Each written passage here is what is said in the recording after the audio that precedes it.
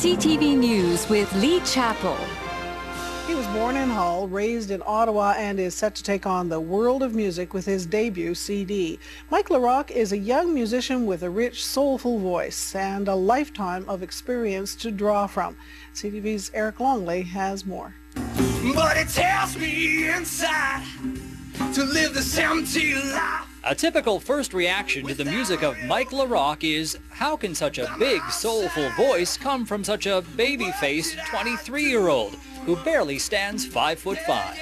That's pretty much the reaction I get all the time. When I get off stage, usually people, the first thing they'll tell me is, "You're the one who sings? Are you sure there's not a track playing in the back?" But the voice is all his, and it's a voice of experience that belies his young age. The Gatineau native has lived through a lot, including foster homes, substance abuse, and an absentee father who walked a similar path. He too was a talented musician who battled his own demons with drugs. That kind of wore off on me, you know, in a good way, seeing that what he was doing was just bad, and I had to go the other way around and prove to him, God rest his soul, because he passed away 2 years ago, but, you know, I could still prove to him that it is possible, you know.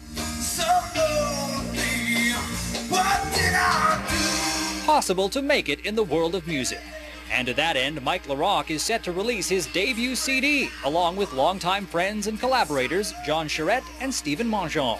And to make the dream a reality, Larock enlisted the aid of veteran musician Martin Bedard, a founding member of the Felix and Juno Award-winning Quebec band La Chicane. Bedard recorded the CD at his new Capitol studio in Masson-Angers.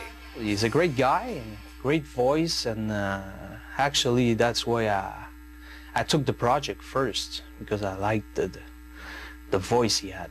On the album, there's a mix of everything, and I think that's what I tried to do is give a variety, because that's what my life has been about, variety. You can hear for yourself the music and the voice of Mike Larock.